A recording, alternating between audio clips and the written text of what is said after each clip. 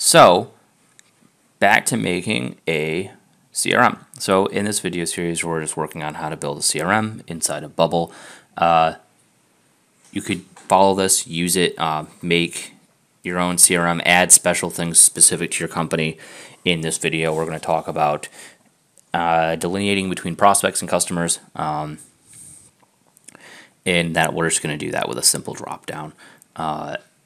Well, first we want to go to the new account page. So when we are adding an account, we have this simple form. Just move add company down, and we're just going to do a drop down here. Very simple.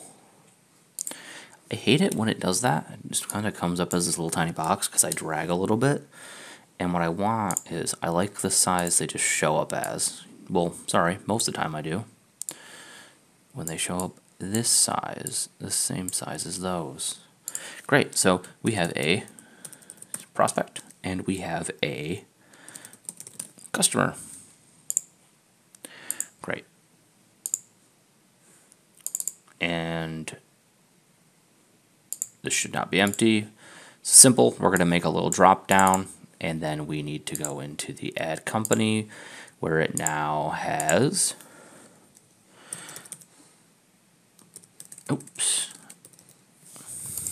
a create new field, and we will call this account type. Field type will be text. Type will equal drop down A's value. And also, I should be titling these, so this should be account type instead of just choose an option.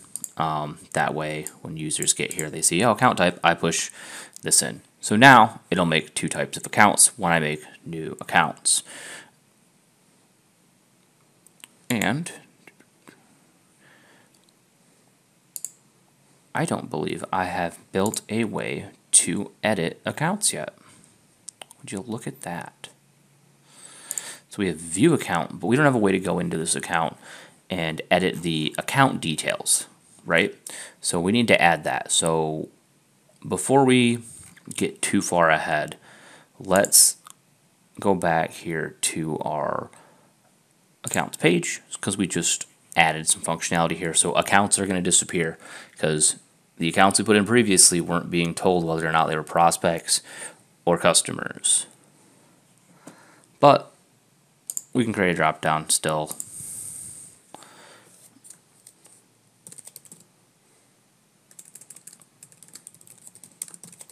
Call it account filter. It will be prospect and customer. There. And for this one, we will do a search for accounts. And we will do the account type will equal the drop down account filters value. Great. Pretty simple, right?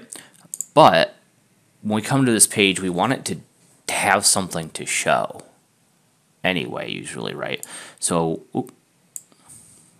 don't move you. Stay there. So we can do that a couple ways. One, we can go into here and we can put in a default value. We can do a default value of like prospect, and then it would always pull up prospect. We could do a default value of customer, it would always pull up customer. I could do here, and I could have it say search for accounts, and I could default this. I can also do conditional and have it say when drop down account filters value is, and then make decisions based on that drop down accounts value, right? So I can make decisions based on the account filter. I have a variety of ways that I can do this. The easiest way is to just go in and say the account type equals the account drop downs filter, and then to just have this default to prospect or customer. So I'm just going to default this to customer, and then I'm going to click preview. Also, I'm going to make sure I did this correctly too when I go to add new account type. Yep, good. I want to make sure I had prospect on top and customer on the bottom on both, just because it makes me happier. I like them to be the same on both. If they're different, that feels like it's not continuity, and it gets out of continuity, it feels wrong. So I have customer and I have prospect, but I don't have anything showing up. If I go to blank, I also don't have anything showing up. It's because we never told it to put anything in that field before. So all the old stuff isn't accessible in the app in its current form. We could go back into our data and add things, but I'm just going to keep moving on without it because, again, building still. So testing 1, 2, 4.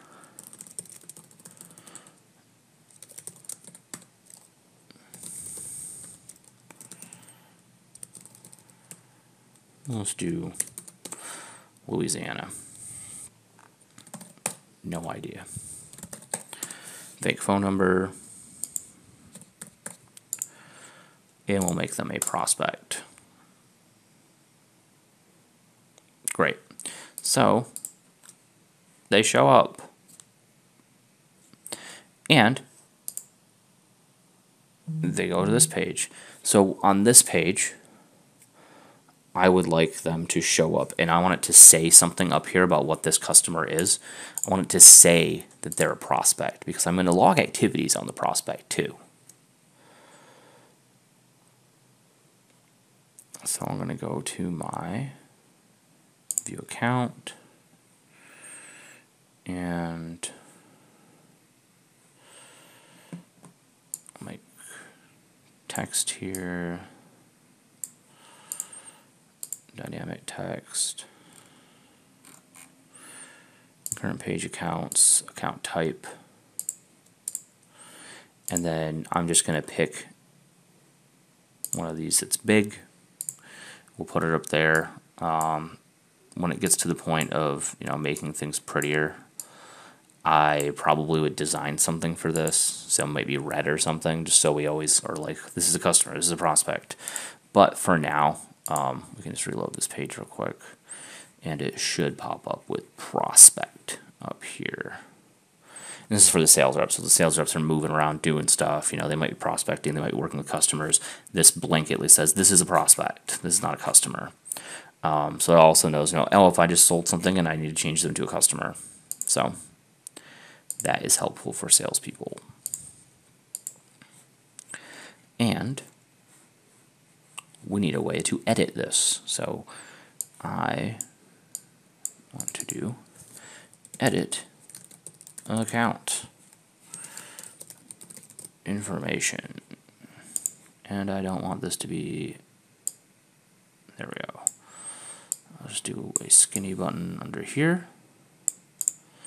There, edit account information. And what I want to do then is have this button go to a new page. So I need to add a new page. Edit account information, and actually I'm going to clone this from add new account.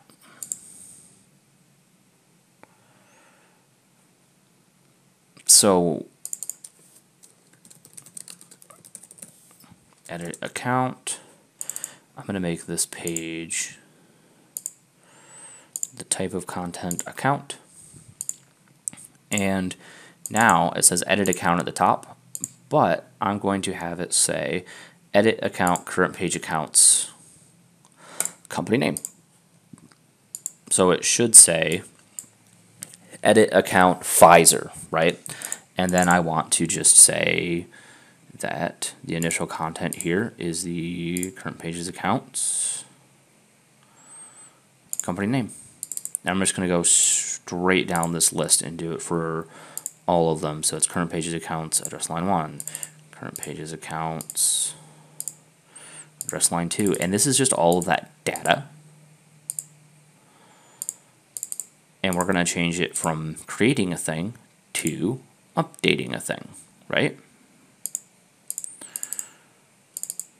Initial contact, page accounts, zip code. This might seem tedious, but it's necessary. You'll get used to doing this kind of stuff occasionally. Phone number.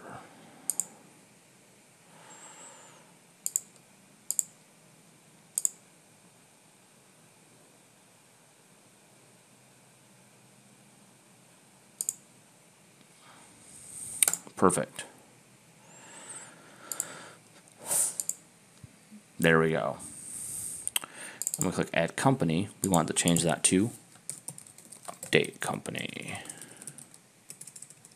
And so let's do Update Account. That looks better. And we want to edit the workflow because it has Create New. We don't want to create new. We want to delete that. Create a new one that says Make Changes to a Thing. It will be the current pages account. And then we need to add all fields.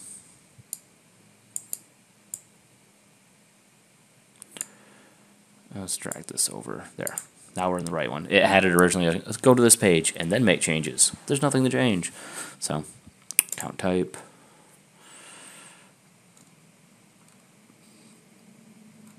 And we are just going to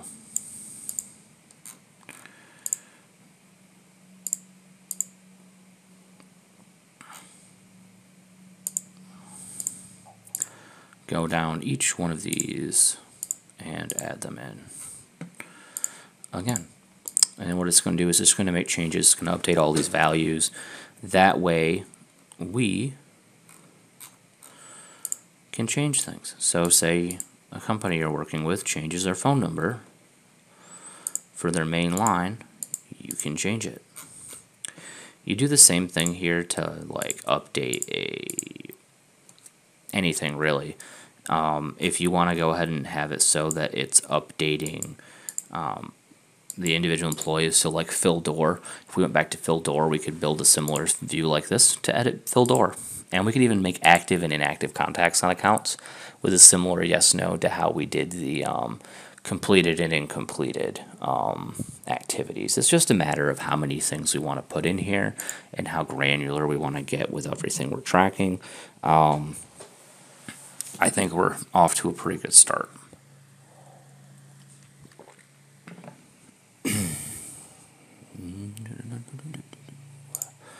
So, go back here, we can edit that.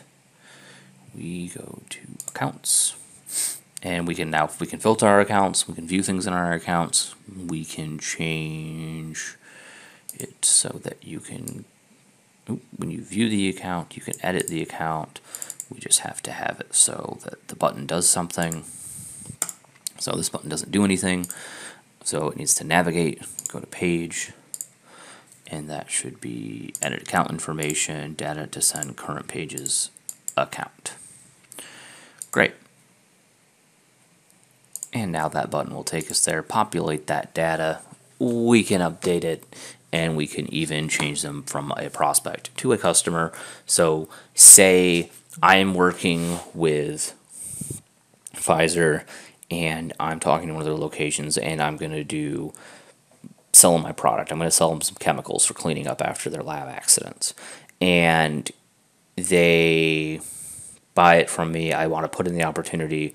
At that point, I want to change it from being a prospect to a customer because they purchased from me. So I would then go into edit account. I change that drop down.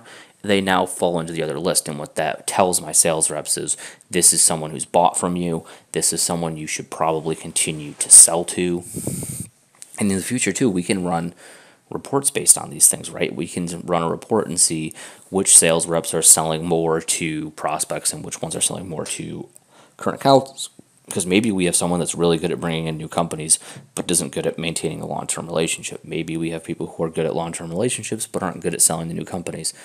And we can run reports and see where people's strengths really lie, and maybe we divide up our sales team that way. But having these different functions gives us the ability to make those decisions later on. Great.